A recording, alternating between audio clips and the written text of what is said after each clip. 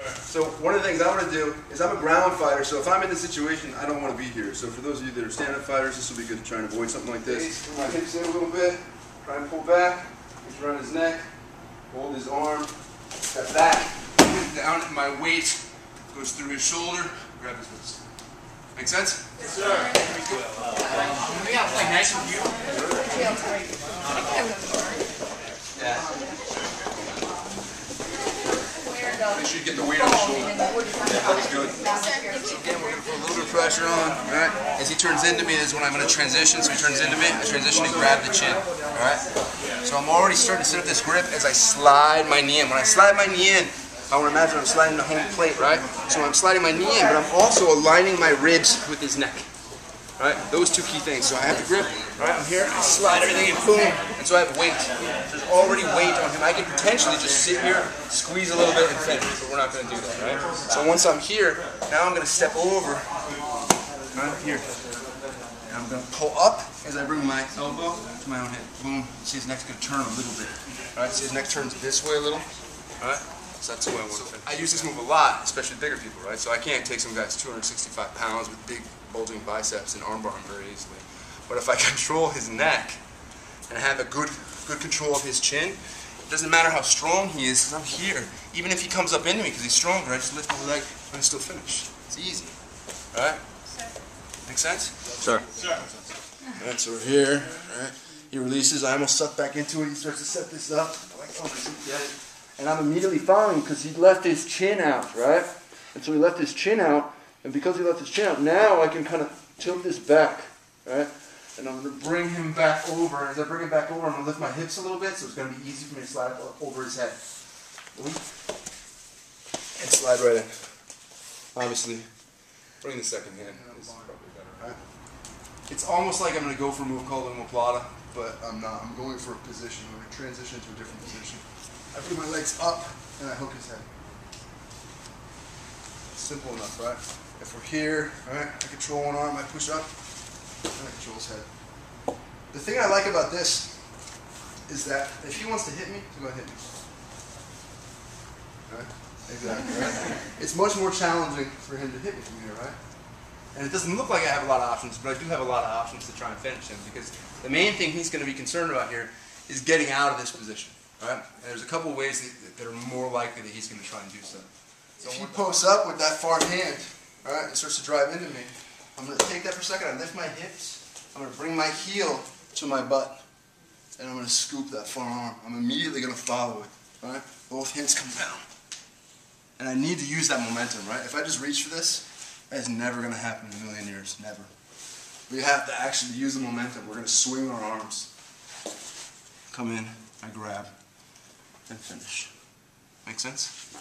There's 100 different ways we can get into here. All right. The most easy is simply there's one arm out, there's one arm in. If I control, overhook the arm, right? Push this in a little bit, come up. Right. The difference, instead of going for the omoplata, right? Instead of going for the omoplata, I just come up, lock the head. Good? Yeah. That's beautiful. Come up. Sorry. Ooh, look at that. Nice. Beautiful. Nice job. If anybody who's ever done jiu-jitsu has been there, right? Anybody. They just may not have recognized that they're there or recognized that it can be a really offensive position. So why do I say that? Let's say I go for the arm bar, swing up, and he pulls his arm out. Look where I'm at. Boom. I finish.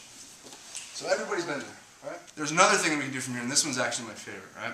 This is good for really, really strong guys. So let's say, for example, he's got his arms, he's holding both his arms together, trying to clasp both your arms together. So now he's savvy, right? He saw the fail a plata video, or he came to a class and learned it. There's no way this guy's gonna fail a plata me. You know, there's no way he's gonna catch me in this fail a plata guard. And he's like, I'm gonna just throw him, stack him on his back, right? If he wants to do that, how's he gonna do it, right? Oh, look, let me see. Oh my gosh, that leg's up. That's cool.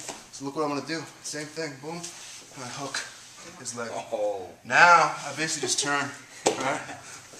I can use my arms too, but remember, if you could do it with no arms, that's like the best choke ever. Right? Best submission ever. No hands, sweet. Right, remember here? So they're super tight, right?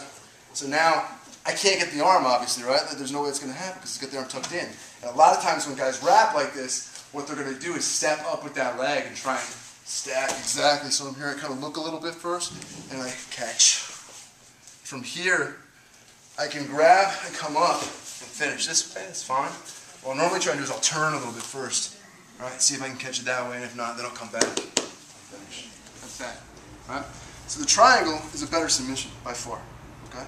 However, if I'm going to fight, this gives me much more ability to not get hit. All right? And if he wants to stack me, it's actually harder for him to stack me in this position than it is for a regular triangle. The cool part about this now is, if it's a fight, I can hit him a little bit, do some other stuff, play around. Clear this over. Once I clear this over, now I lock it, and it's already on all the way versus on halfway. So I'll actually frequently, this was the question you asked, but I'll frequently set up my triangles with the reverse triangle because guys don't typically defend the reverse triangle as strongly or as effectively as they do the regular triangle. So again, as Charlie mentioned before, I started training with Charlie as one of my original training partners, and I owe a lot of my current game and my love for Jiu-Jitsu to training with Charlie. I've had a lot of excellent training partners. I would definitely place Charlie up in the top echelon of the people that I've enjoyed training with. All right? I know, one of my favorite training partners, seriously, he's making funny faces as he videotapes me. There's people that always feel that they have to win, and you're going to encounter a lot of those, particularly in Jiu-Jitsu. All right? Somebody I know once said to me that a lot of people start in martial arts because they have some level of insecurity, and many of them don't get over it. But especially in Jiu-Jitsu, the best and the strangest people I've ever met in my life have been people that do Jiu-Jitsu and or martial arts. So if you can find a training partner that doesn't really care about winning, but cares about you and themselves getting better, and it's about training just to get better at the art, that's rare, and you want to continue to have that relationship and continue to train with those people because you're lucky to find them when you do. So with that said, you're good.